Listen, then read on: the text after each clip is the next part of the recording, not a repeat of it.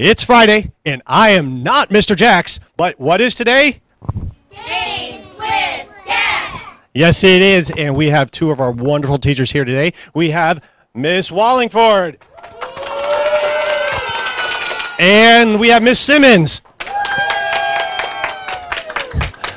Okay, we're here to see who can compete the best for our students, and so they can be excited and happy and have this wonderful, huge trophy in their classroom.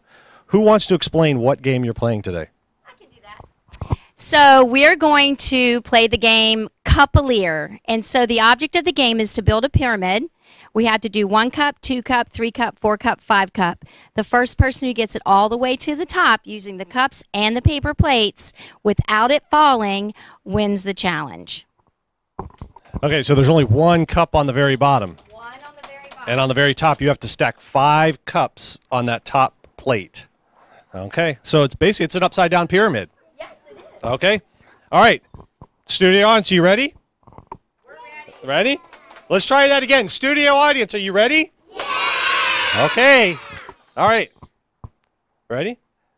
3, 2, 1, go.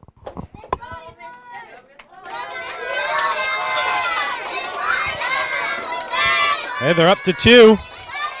All right, we got 3. This is actually looking pretty easy. Oh. Wow, we might not even get anything to fall. Oh. Miss Wallingford did it. We didn't even give it 1 to fall.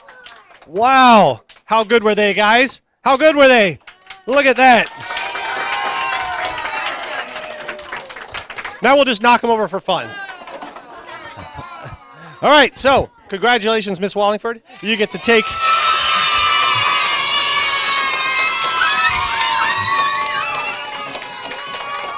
our wonderful Games with Guests trophy to your classroom for the week, and hopefully you enjoy it. Good job. Good job, Miss Simmons. Okay, we need to select who is going to be contestants next week for Games with Guests. Take the name out. Don't read it out loud yet. And no, every teacher and every staff member is in this bucket. So everybody is going to be up here at one point in time. Okay, Miss Wallingford.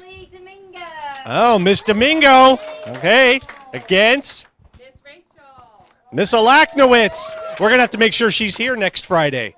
And she has to participate against Miss Domingo. We'll hold on to those. All right, so we'll see those 2 people next week. And what's our motto?